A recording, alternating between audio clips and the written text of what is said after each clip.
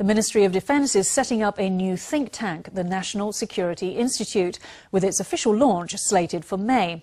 The Policy Institute will be headed by the freshly retired former Minister of Defence, Feng Shih-kuan, and will focus its research on national security developments and strategy. Scholars say that with its semi-governmental status, the Institute may have increased access to networks of international influence.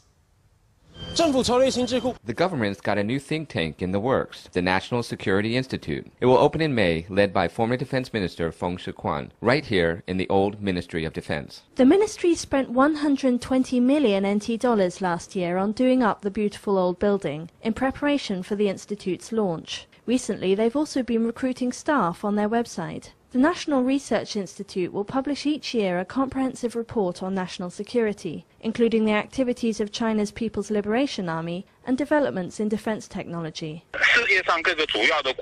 Actually, all the world's major countries have a comprehensive national policy institute to synthesize the perspectives of industry, government, and academia. In this way, they can interact with other countries in representative exchanges. National defense is just one aspect within these other big think tanks. For us in Taiwan to have only now set this up, it's still a step behind. President Tsai Ing-wen has chosen Feng Shih-kuan to chair the institute, with his background as both general and defense minister. Legislators have called attention to the importance of picking the right team for the new think tank. The